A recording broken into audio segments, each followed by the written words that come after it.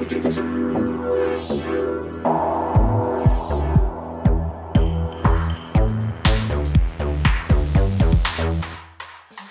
up guys and girls, C Lopez back once again with another tutorialism. Today I'm going to be looking at my Max for Live plugin that I've been developing over the last month or so, and it's a CC controller. The reason I started developing it was because of this UVI plugin that quite a lot of us on Facebook got a couple of months back. Now this is a kind of sampler, rompler type affair. Some really good sounds on it. Only problem is, in Ableton you can't automate the parameters the same way you do with more or less every other soft synth for some reason. So usually you click on configure, click on a parameter, and it appears in here and you can start automating it. Can't do it with this for some reason, but because I really like the sounds of this synth, I decided to make a Max for Live controller that would help bridge the gap between the plugin and Ableton. So yeah, that's the reason I started developing it, and this is the first ever Max for Live thing I've ever made, and as I started getting into it I just wanted to add more and more features, and it's kind of morphed from a controller for the UVI Workstation into a universal controller that should work on any hardware with a Midi output, but we'll get into that in a minute. Right, so first off, just show you how this thing works. So as you can see, we've got 5 tabs. First one, dials, are pretty self-explanatory. We've got 8 dials in here, sliders, 8 sliders, envelope,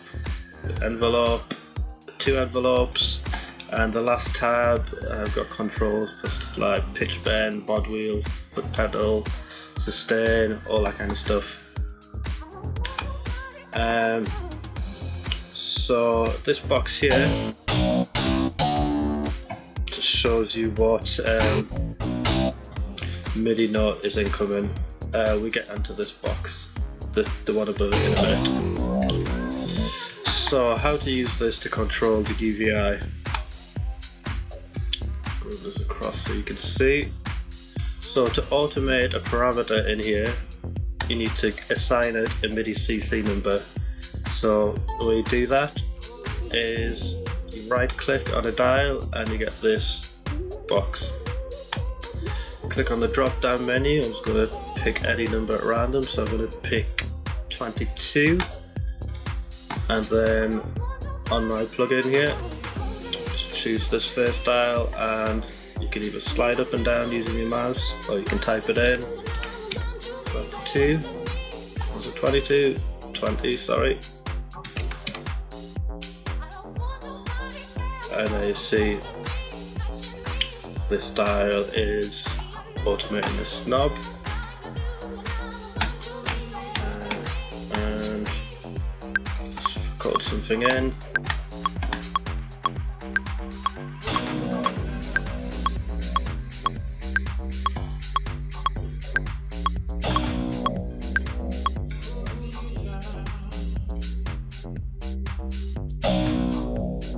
As you can see, it's recorded in the automation.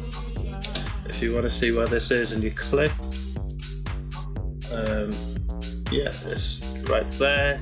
If you don't have this highlighted, you can just right click on the dial and go to show automation, and it'll automatically come up for you there.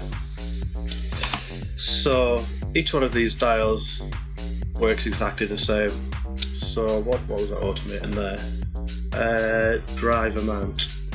So above each dial I've got a thing where you can label what each dial is. So just type that in, drive amount, and along the right hand side of each box here we've got 3 buttons. So the top one, red button, just automatically puts your dial straight down to 0. The orange button puts it dead on at 64, and the green button puts it all the way to max. So just a bit of a workflow thing here. The other thing you can do with these buttons is, let's open up the UVI again, and let's right click on this button and put that to 21. Put this to 21, call this drive on off. Yeah, so now what you can do, so you've got this, so you can use the red button, turn it off, green button, turn it on, and obviously you can record that in as automation. So let's see, let's initialize this and load up a different patch, and let's go to the DS77 and let's pick pad. So just going to delete that automation. Switch to slider view, because as you can see here, everything's sliders, and again this just works exactly the same way. Actually, let me show you something else. So on each of the tabs here, got an initialize button. Now if you click on initialize inside the sliders patch, it won't affect anything in any of the other tabs. So I'm going to click initialize, and as you can see, it's just automatically put a load of Midi CC numbers in here for me, so I don't have to go in and type each one individually, which is again just another workflow thing. So let's just assign this to 12. As you can see, it's come up. And there we go. So again, just works exactly the same. Lost my mouse for a minute there. Let's call that bit.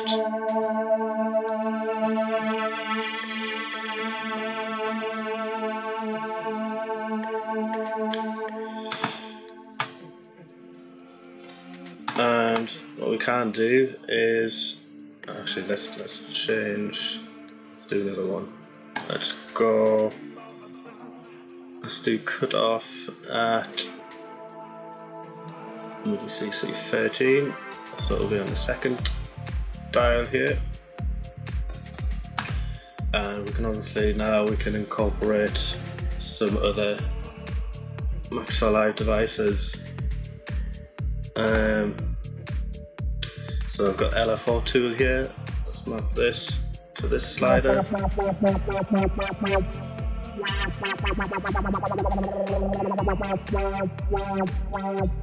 So yeah, we've got all kinds of extra controls now for the UVI. It's pretty cool.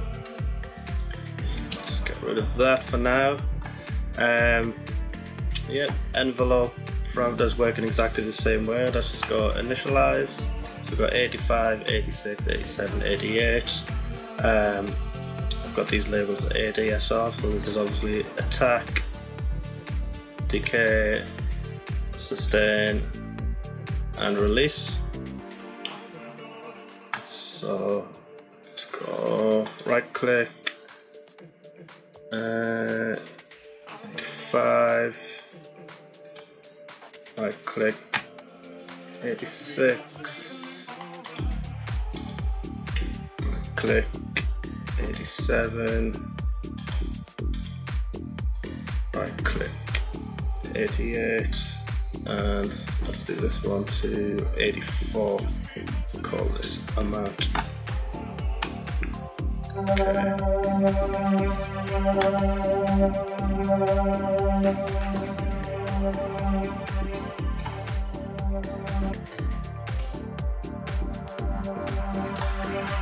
as you can see, got this cool little animation here which is just showing you the amplitude envelope in real time.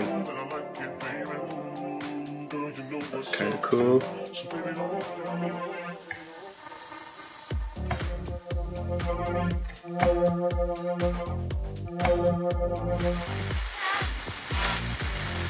Okay, so what I'm going to do right now is show you how you can use this CC controller to control your MIDI hardware. So as you can see on the camera, I have the virus access set up right now, and I just have a MIDI clip, a simple MIDI clip that's just playing one note here. Okay, and just for the purposes of the video, I'm going to automate the filter cutoff. So there's two ways you can go about doing this. You can just rotate the dial, and as you can see in this box here, it's come up 40, which means this dial is outputting at MIDI CC 40. So what you can do is just type in 40 above the dial that you want to control this knob. And there's also another kind of simpler way to do it. And as you've noticed, but on all of these dials, I've got these grayed out L buttons here, and got them on the sliders and on the envelopes. And what these L's are a learn function. So what you want to do is click on the L, start flashing, and then choose the parameter that you want to automate on your synth, and boom, automatically mapped to the CC number, and the MIDI amount is also automatically put in there as well. Okay, so now we have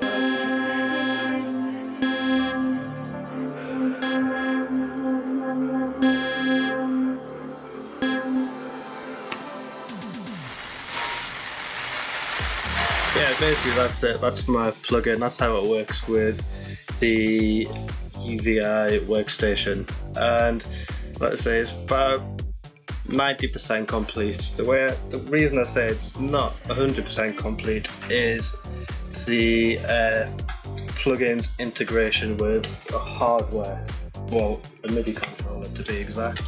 So I've got my MPD32, and if I click on the dials tab, I hope you can see this.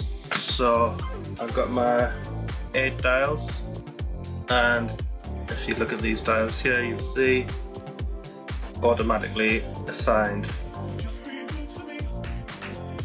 But the problem is when I go to the sliders page, nothing. And the same with the others, nothing. So there's only the dials only automatically assigned to the first 8 dials here, and that's just to do with the way that Max for Live deals with messages from MIDI controllers. So I'm sure there will be a way to have all of these dials, sliders, automatically mapped to your dials on your MIDI controller, but I can't work it out just yet. If anybody knows how to do it, please get in touch and I'll update it straight away. And yeah, so I mean, yeah, basically that's the only thing that I'm not 100% happy with. So that's it for now. That's the C. Lopez CC controller. I'll make it available for download if you just follow the link below. Like I say, there is still a few little issues. Which is what I was going to say before actually. So obviously we've got this issue with the MIDI controller, hardware MIDI controller, only moving the first 8 dials. The other thing is, if you're using push for example, and you give this a label, this text won't then show up in the display on the push. I don't know how to rectify that. If somebody does, please get in touch. If someone knows how to rectify the issue with the tabs, please get in touch. But if not, use it with your UVI, use it with your hardware synth, let us know how you get along. That's it for now, peace.